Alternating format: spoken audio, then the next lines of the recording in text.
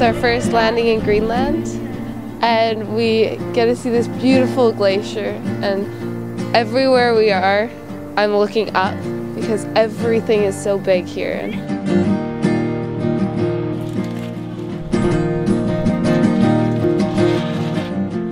An iceberg comes from a glacier, and the glaciers are always moving. An iceberg is just a broken off part that floats, usually in the water. Ice has a hardness of about 1, which is extremely low, very soft. So when the glacier advances over this area, the glacier brought down rocks with it. And the rocks that are held within the ice did all the erosion. And the erosion in this case is called abrasion. And those might just be segregations of whole rock, country rock that were pulled up into the granite or stoped off into the magma chamber.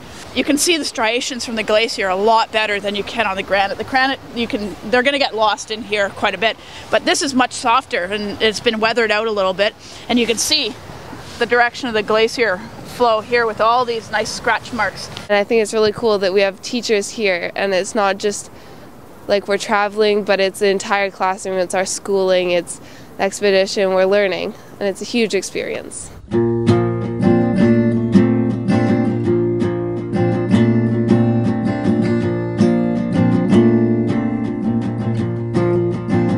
Greenland, the whole coast of Greenland is impacted by the Greenland current. And the Labrador current, which is warmer water coming up along this coast.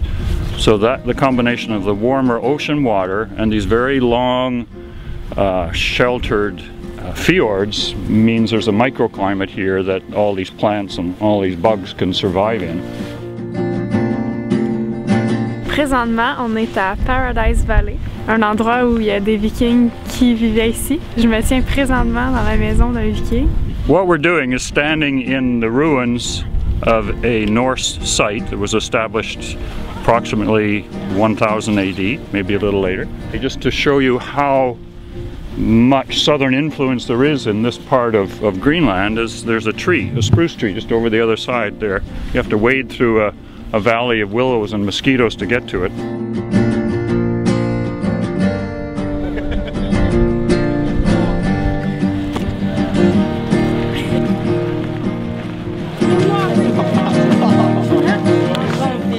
Yep, they're my friends. I feel happy I miss him so much. We just arrived in Greenland on a port, and we're walking around a little town, and it's so pretty, and it's interesting to see all the little museums that they have that show like different types of their culture.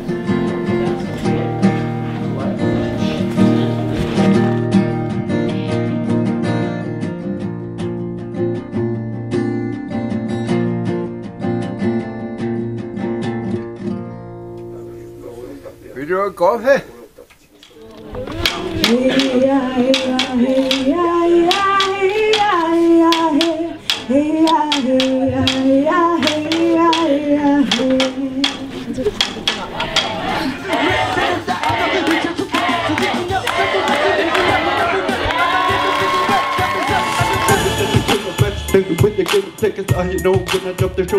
So we listened to some awesome music.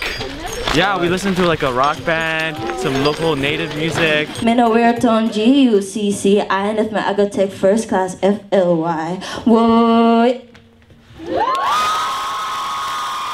Many presentations, yeah, like Mike was saying, also from our group as well. Yeah. So I mean, we got a whole variety of culture today.